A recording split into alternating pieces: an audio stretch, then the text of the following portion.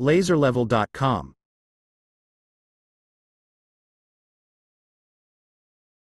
How to calibrate rotary laser level. Step 1. Set up the level on a plane surface or a tripod in a large room.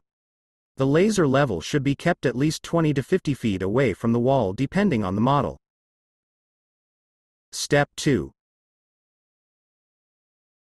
Now, position the level at least 1 foot away from the one wall and 20 feet away from the opposite one. Step 3. Some models are manufactured with X and Y coordinates. In such cases, aim the X coordinate at the wall and turn on the laser beam.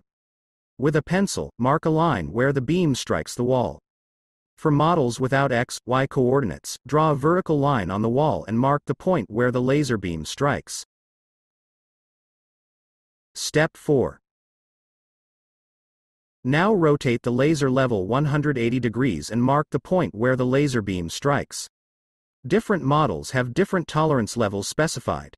Now, compare the two marks to figure out whether the difference is within the mentioned range or not. Generally, the ranges differ from 1/10 inch to 1/16 inch. Step 5.